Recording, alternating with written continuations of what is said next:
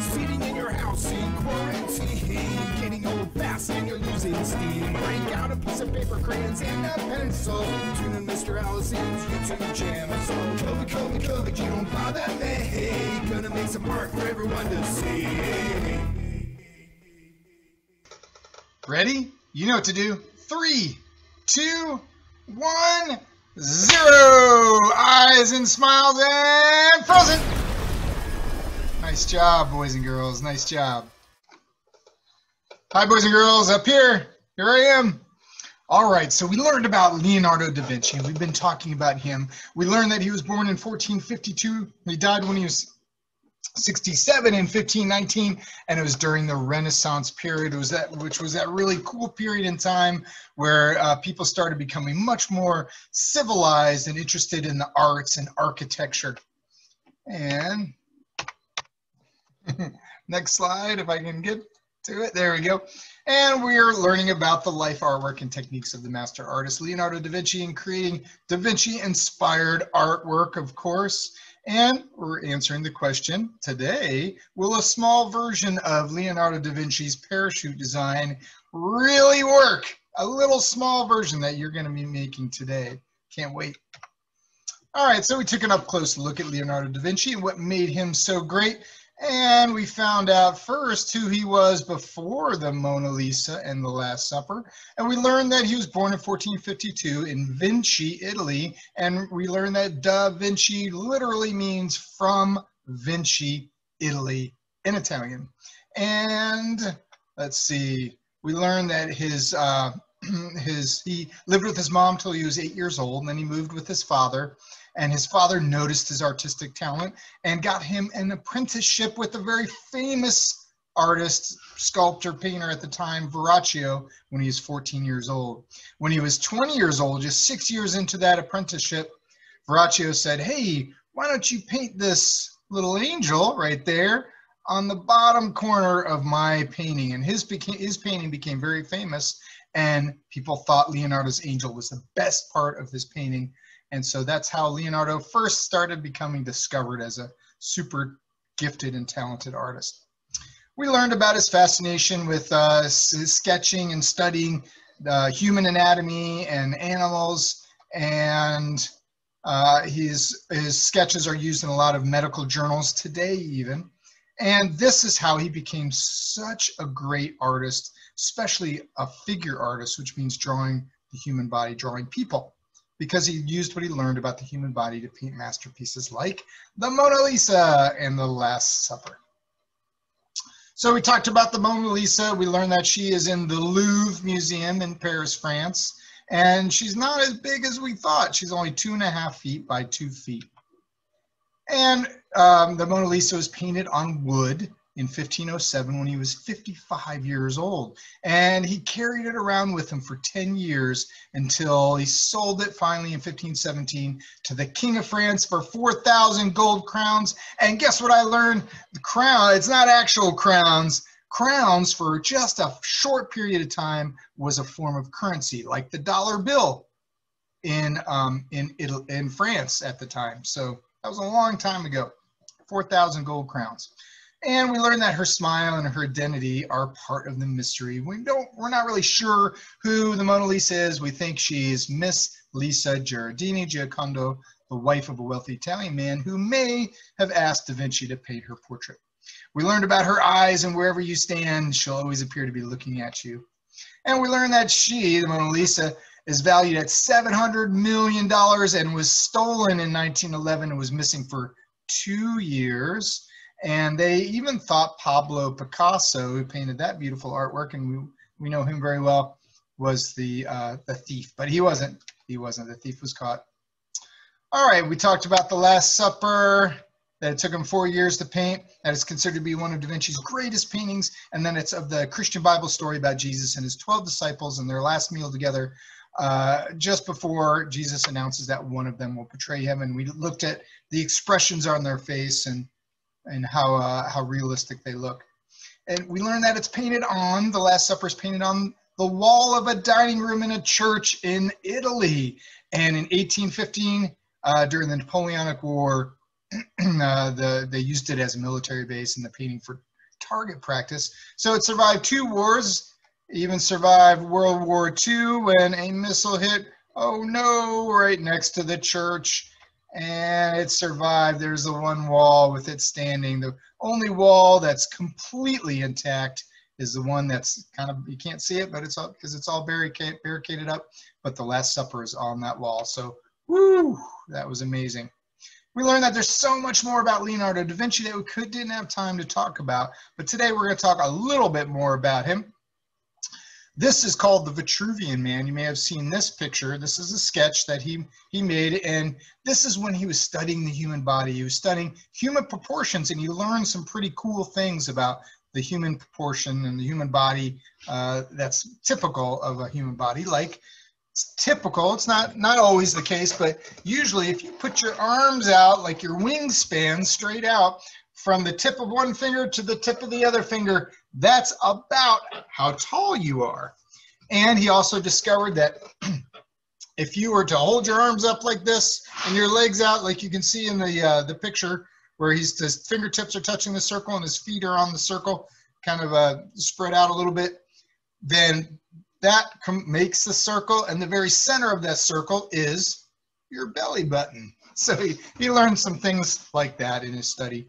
And he calls this the Vitruvian Man. Oh, we learned that he was not just an artist, not just a painter or sculptor, but he was an inventor. And he dreamed up all kinds of inventions. Most of those inventions just were on paper. He didn't actually build them. He only lived to be 55, remember, or 67. All right, like the water lift, the catapult. I know you know about the catapult. Thread cutter, the machine gun, the landing gear. These are all inventions that he dreamed up and sketched out. And most of them were later created. A couple of them were not. Like he really studied flight very much. He was very curious and interested in flight, so he studied birds. And he tried to create, this is way before airplanes and helicopters, he tried to create some flying machines or contraptions. And here's some examples. And the one at the bottom there is the helicopter design. And another aerial invention that he created was the practical design for a parachute. He was the first back in 1485. And this is what we're going to focus on today. We're going to focus on this sketch that he created. And you can see some writing next to it. And that's writing is kind of written in code. We'll talk about that later. But he describes the shape and the dimensions and how to design or how to build this parachute. His parachute was actually to be made out of wood and linens and rope. And in the year 2000, look at that picture at the bottom, the colored picture, a daredevil actually attempted the exact build to the exact specifications that Leonardo da Vinci came up with and sketched out to see if his parachute would really work. And guess what? It did. In fact, the guy said it worked about as good or even better as a contemporary parachute of today. So we learned that when we combine art, my favorite subject, with science and technology and engineering and math, then we call that STEAM.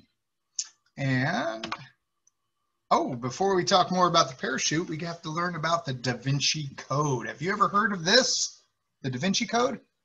Well, Leonardo wrote in Italian, right? Because he was Italian, using a special kind of, we call it shorthand, but it's kind of cryptic writing. That's right. So instead of writing common words like the, or these, or this, or he, or it, he just wrote little symbols or letters to symbolize those longer words. And so that's shorthand. So he wrote in Italian, he wrote in shorthand, that he invented himself, because he didn't want anybody to know, he didn't want anybody to open up all his studies, all the studies and all the notes that he had taken, and all his designs and inventions. He didn't want somebody to come in and just steal all that. So he wrote sort of cryptically in this abbreviated shorthand.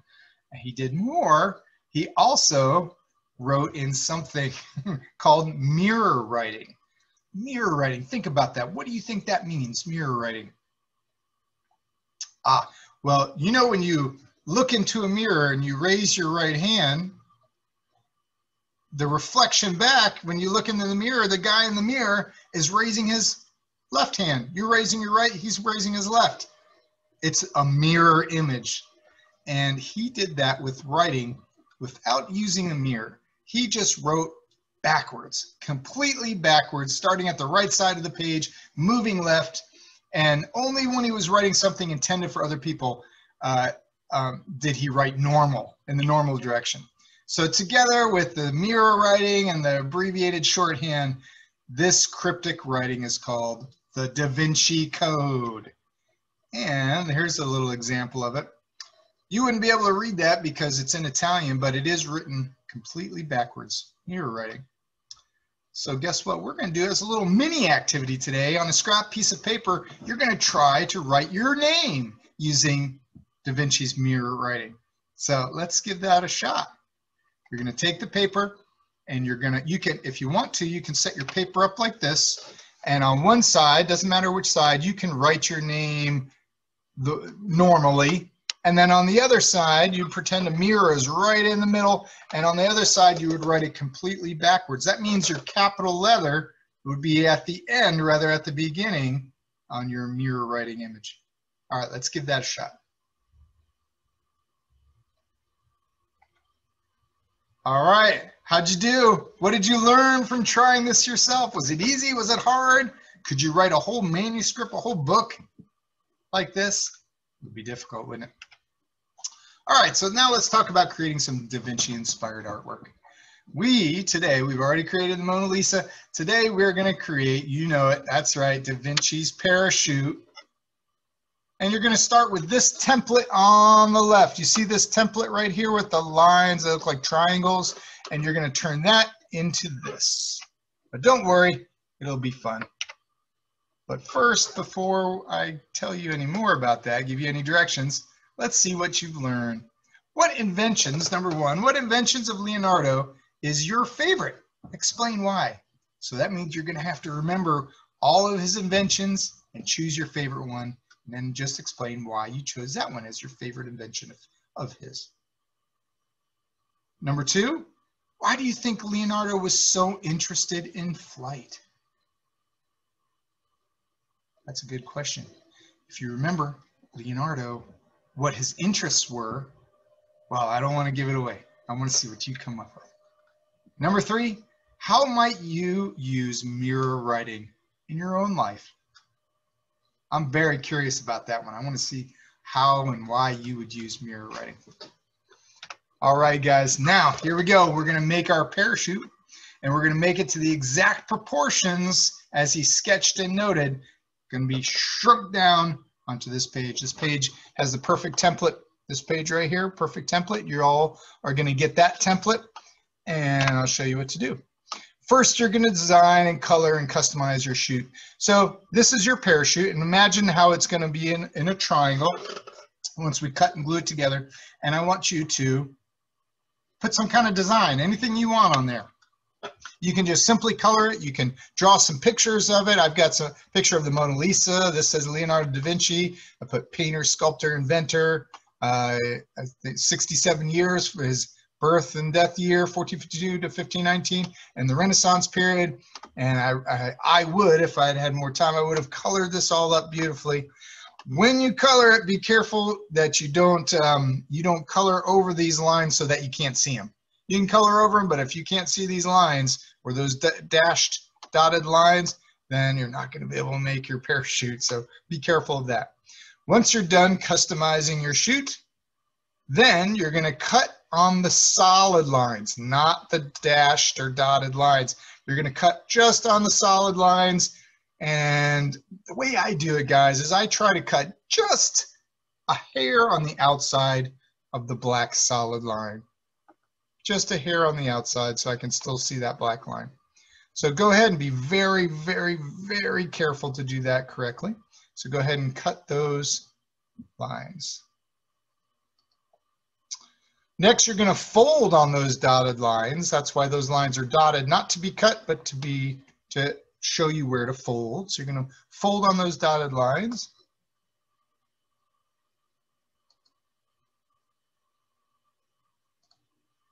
Afterwards, you're going to put glue where it says glue and glue together your triangle. All right, let me go back so I can show you where it says glue. If you're not finding it on yours, you see this little spot right here where I wrote in capital letters G-L-U-E? That's the spot. You're going to put glue on the top. Right there, right on top of where it says glue. All the way up. Don't forget up here, guys. Don't forget up there. All the way, all over that spot. And then it should look like a triangle now. All right, and the hard part's done. All right, then you're going to cut out your little guy or your little girl, and you're going to fold it together just like this, if you haven't done that already.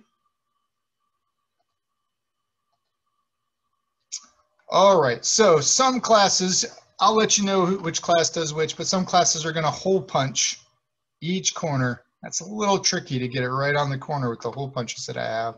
But you're going to hole punch each corner, and you're going to tie or tape some string through those hole punched corners.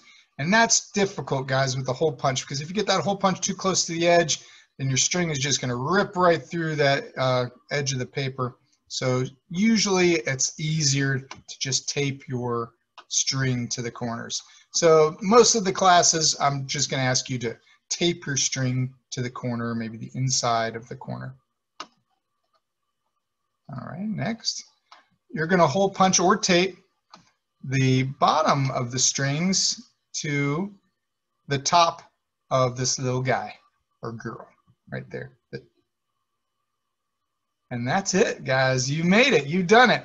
It's difficult to make sure that your strings are the same length, and that was tricky. It took me a couple times to get that, so all the strings were the same length, and it came out looking the way I wanted it to. But that's it. You just made a Leonardo da Vinci inspired parachute. Now, let's wait. Let's do this all together. But all together, towards the end of class, we're going to stand up right at our seats. We're going to push in our chair, right behind our chairs. We're going to stand up. We're going to hold up our chutes, and we're going to drop them. We're not going to stand on our chairs or the table, but we're going to drop them and see if they slowly make their way to the ground and if they work. All right, I know you did a great job. I can't wait to see them. All right, boys and girls, that's it. I hope you enjoyed learning about Leonardo da Vinci, and have a great day. Bye-bye. Getting old fast and you're losing steam. Break out a piece of paper, crayons, and a pencil. Tune in Mr. Allison's YouTube channel. So kill me, but you don't bother me. Gonna make some art for everyone to see.